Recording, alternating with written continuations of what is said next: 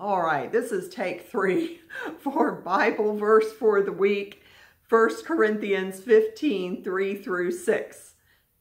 We're going to especially be working on verse 4 this week. Let's start by saying the whole passage and see if Mrs. Frazier can get it right.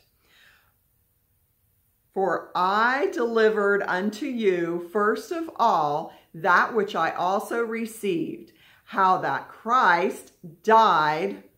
No, remember, it's one hand up and one hand down.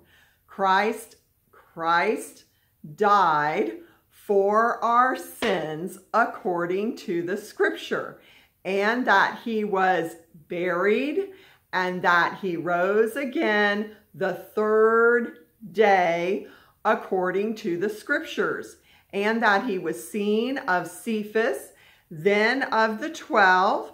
After that, he was seen of above 500 brethren at once, of whom the greater part remain unto this present, but some are fallen asleep. Let's try verse 4. And that he was, this is the hard one for me. Okay, I've got to have those 2 fingers, and this is the ground, and buried, all right? So something's buried under the ground. And that he was buried, and that he rose again the third day according to the scriptures. So it's not very hard once you get those 2 fingers like this, because then you're just going to use those 2 fingers again, like a person standing on the earth, but they rose again. How Jesus came back to life. And of course, he didn't go right to heaven then. He stayed on earth for about 50 days. And a lot of people, I especially like verse 6, where it talks about how over 500 brethren saw him at once, at the same time. Okay, let's try verse 4 one more time. And that he was buried, and that he rose again the third day according to the scriptures.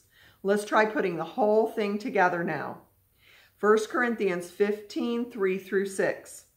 For I delivered unto you first of all that which I also received, how that Christ died for our sins according to the scriptures, and that he was buried, and that he rose again the third day according to the scriptures, and that he was seen of Cephas, and then of the 12. After that, he was seen of above 500 brethren at once, of whom the greater part remain unto this present, but some are fallen asleep. 1 Corinthians 15, 3 through 6.